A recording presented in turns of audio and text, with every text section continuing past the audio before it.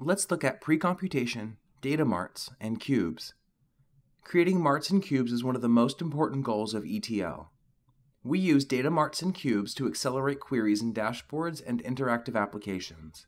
Instead of applications running queries on raw data, which takes time, data is summarized and pre-computed during ETL or ELT. The application then uses these results. Since we're performing less time-consuming computation at runtime, we increase application responsiveness. However, a pre-computed result is more rigid. We can't change results without redesigning the data mart. Also, ETL has extra steps to create the data mart, making this process more complex and time-consuming. While pre-computation of data cubes is sometimes necessary, 1010 Data's LTAR capabilities give you speed and flexibility to design simpler and more flexible solutions.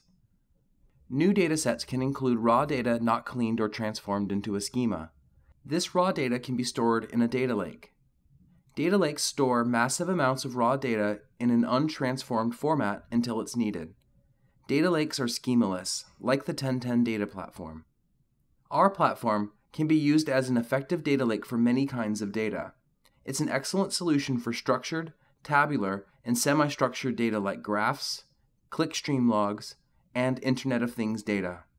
However, that platform is less useful for images, videos, and freeform documents. By implementing a data lake with the platform, analysts can use the data lake to explore the data and develop useful transformation views. We can then take that analysis and directly generate it without the need for an additional database, third-party tool, or query language.